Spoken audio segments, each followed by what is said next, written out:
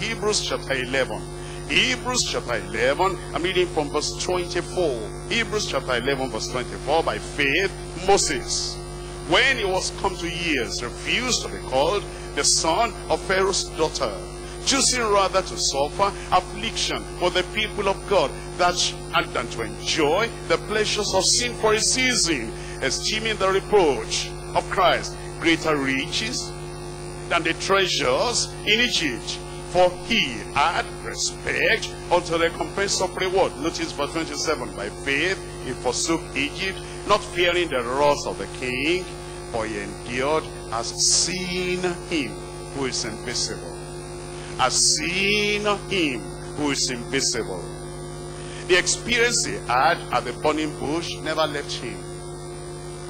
The voice he heard at the burning bush never left him. That was in Exodus chapter 3.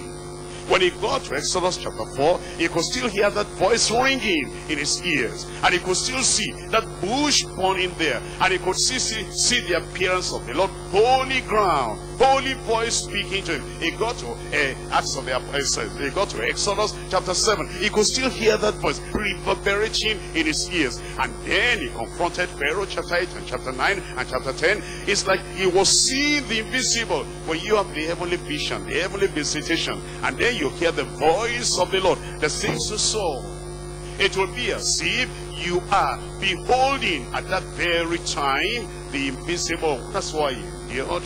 That's how we endured. If you're going to endure your life, anything you're doing for the Lord, any challenge you are facing, you must always see the invisible one. I come to point number 2. Commission from Christ through the heavenly vision. Commission from Christ through the heavenly vision. Acts of the Apostles chapter 26. Acts chapter 26.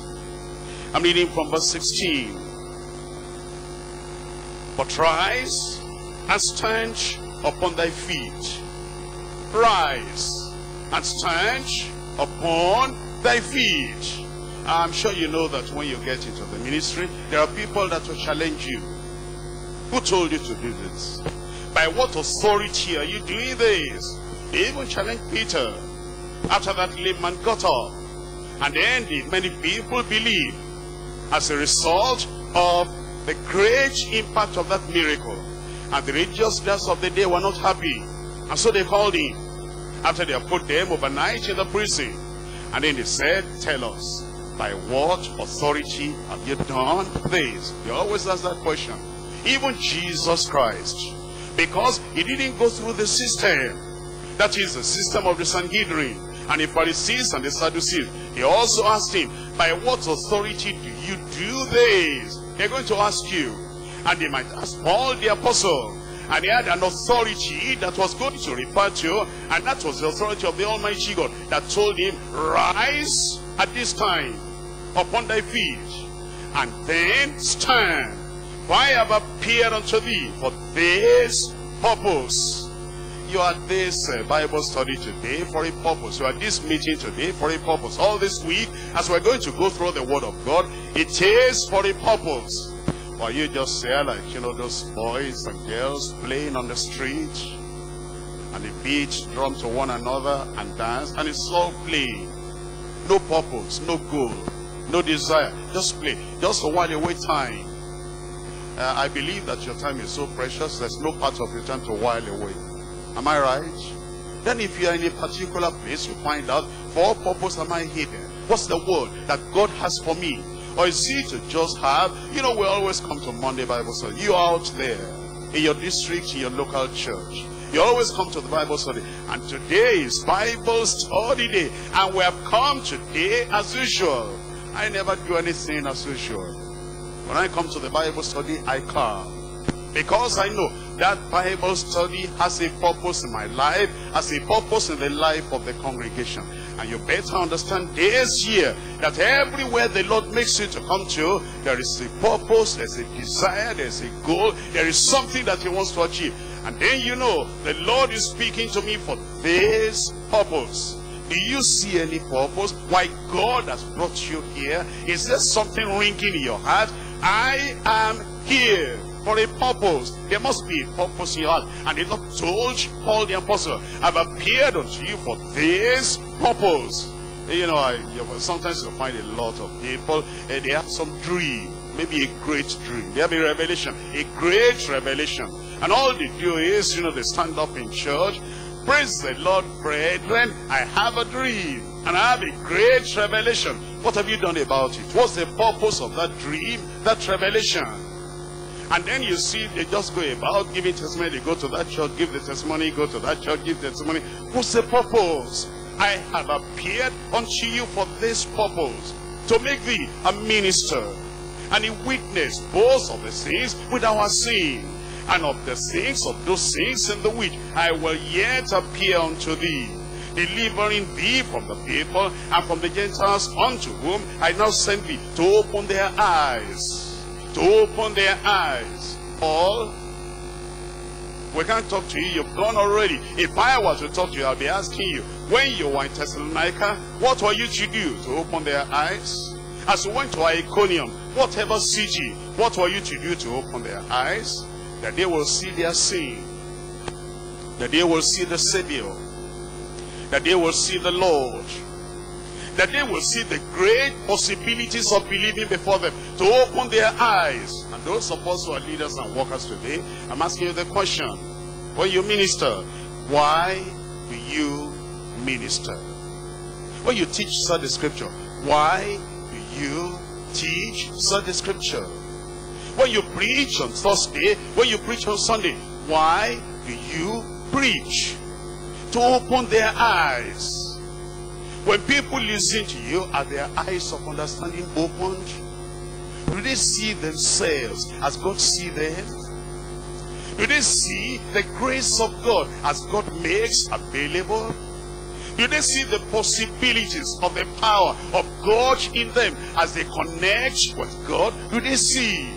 The reason why we minister, any kind of ministry, if it's the church of the living God out there in the field where people are dying or perishing, is to open their eyes. Ask yourself.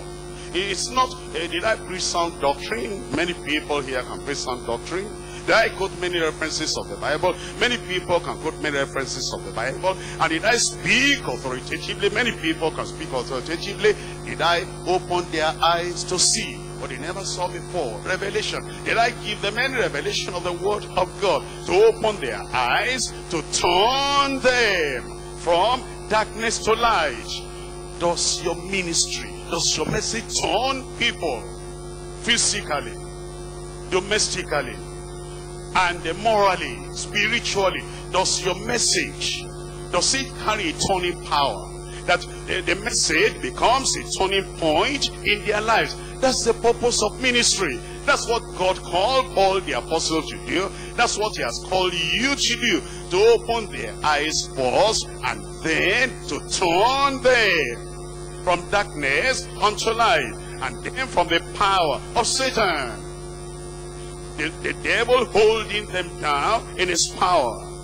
The devil holding them down and wanting to destroy them. And then you come with the message of life, and you turn them away from the power of Satan unto God, that they may receive forgiveness of sins and inheritance among them which are sanctified by faith that's in me. Whereupon, O King Agrippa, I was not disobedient unto the heavenly vision. You see how Paul the apostle singled himself out? Oh yes, Barnabas, he was to go with me. He turned away from the battlefield. He turned away from the evangelistic field. But as for me, when you become part of the crowd, we're doing it together. We're moving together. We're preaching together. We're ministering together. And we're evangelizing together. When you join the crowd, if they turn back, you turn back. When you single out yourself, and the Lord has called you, whatever they do not do. I, in particular, O King Agrippa, I can tell you about this about myself. I have not been disobedient to the heavenly vision. I pray the Lord will do the same thing in your life. In Galatians chapter 1 verse 13. Galatians chapter 1, I'm reading to you from verse 13. For ye have heard my conversation in time past in the Jews' religion, How that beyond measure I persecuted the church of God and wasted it, and profited in the Jews' religion above many my equals in mine own nation, being more exceedingly zealous of the traditions of the fathers. But when it pleased God, who separated me from my mother's womb, and called me by his grace to reveal his son in me. This man knew the reason why he was called, to reveal his son in me. To reveal his son in me. Not just that Jesus will enter into me, and then nobody will see him revealed through my life. He woke up in the morning, he said, Lord, thank you very much. I know why this day has come to be. I know what I'm to do this day. I'm to reveal the Son of God who lives in me, reveal him to my world. And then all through the day, he kept on remembering, I'm revealing the Lord unto the people I meet today. And then in the evening, he'll come back, and then he will take inventory of what has been done during the day. Did I reveal Christ to my world today? And any day that he didn't reveal Christ, I know he revealed Christ to people every time, but if there was any day he didn't reveal Christ unto the people, today has been lost. I lost today. I missed my purpose today. I missed the place I should go today, and the things I should do. I missed it today. Any day in your life that you're not revealing the grace of God, the glory of God, the salvation of the Lord, the transformation that Jesus makes in our lives. Anytime you are not revealing the Christ in you, you are not revealing him to your world, that day is lost. How many days have been lost in our lives that we did not reveal Christ to the people? When you had a chance to do it, when you come to preach, what a chance, what a chance, what a glorious opportunity to reveal Christ that's in you. And when you interact with people in the public, in the bus, in your community, in your office, and when you find people that do not know Christ, they do not know the light of the glorious gospel, and they do not have the salvation of the Lord, what a glorious opportunity to reveal Christ that lives in you. And when you are in your family, maybe your in-laws come and they want to make trouble. They don't know anything but trouble, fighting, anger, threatening you. What a glorious chance you have. Lord, I thank you. They do not know the Prince of Peace. What a glorious privilege you have to reveal Christ, the Prince of Peace, unto them. Any day, the opportunity comes to you to reveal Christ unto people, and you miss that opportunity. It's a lost day in your life. But Paul the Apostle knew, here is the reason I was called. He said, when the Lord called me to reveal his Son in me, that I might preach him among the heathen, immediately I conferred not with flesh and blood. And then we're told in Romans chapter 15. Romans chapter 15. I'm reading from verse 18. For I will not dare to speak of any of those things which Christ has not wrought by me, to make the Gentiles obedient by word and deed, through mighty signs and wonders, by the power of the Spirit of God, so that from Jerusalem and round about unto Illyricum I have fully preached the gospel of Christ. Yea, so have I strived to preach the gospel, not where Christ was named, lest I should build upon another man's foundation. Do you understand what Paul the Apostle was saying? He was a man that could face challenge. He didn't want to take over another person's large congregation. You know, that's what people like to do. They cannot cultivate a virgin land. They cannot cultivate a desert land. And they cannot start from level zero, ground zero. No converts, no workers, no property, no church people. They don't have that courage. They don't have the calling. All they have is the ministry of maintenance. The congregation is there already. let something happen to that fellow having the large congregation and beat him up and get him up so they can take over. And then they have that ministry of maintenance, maintaining the ministry that is there. But he said, no, I'm not going to build on other people's foundation. Where people never read the Bible, that's where he went. Where people were serving the unknown God, that's where he went. Where people never heard about Jesus, that's where he went. Whenever people never heard about any promise of the Lord, that's where he went. Where people have never seen, they have never seen any Christian, that's where he went. He said, so that I will not build on another person's foundation. You know, they are not people that you only go to believers so as to convince the believers to come over to their church. Even in the same denomination, they cannot go to virgin land, and they cannot go to places where there are no converts yet and make their own converts.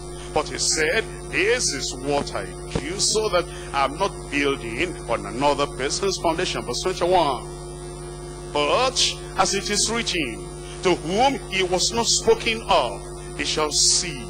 They shall see. Why? Because I'm to open their eyes. They shall see. And they that have not heard shall understand.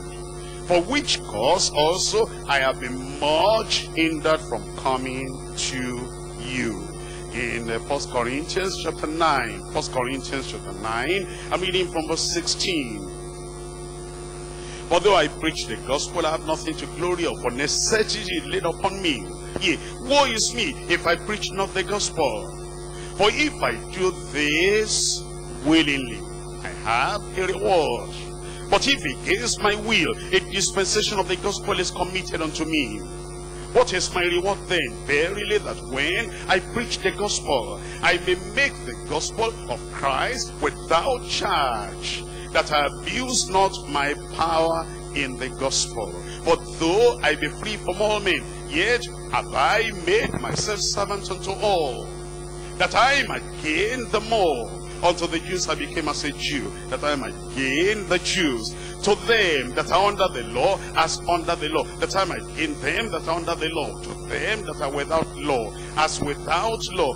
Being not without law to God, but under the law to Christ, that I might gain them that are without law. To the weak became I as weak, that I might gain the weak. I am made all things to all men, that I might by all means save some. And this I do for the gospel's sake, that I might be partaker thereof with you. That's the challenge that we see in the life of Paul the Apostle. But you know the subtitle there, and you see what the Lord is doing. The Lord is